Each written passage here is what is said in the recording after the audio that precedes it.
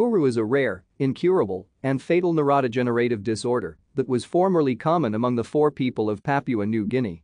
Kuru is a form of transmissible spongiform encephalopathy caused by the transmission of abnormally folded proteins, which leads to symptoms such as tremors and loss of coordination from neurodegeneration. The term Kuru derives from the Fore word kuria or guria, due to the body tremors that are a classic symptom of the disease. Kuru itself means trembling. It is also known as the laughing sickness due to the pathologic bursts of laughter which are a symptom of the disease. It is now widely accepted that Kuru was transmitted among members of the Fore tribe of Papua New Guinea via funerary cannibalism. Deceased family members were traditionally cooked and eaten, which was thought to help free the spirit of the dead.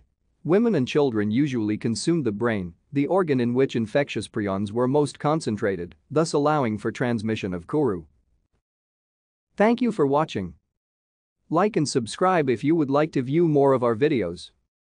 Have a nice day.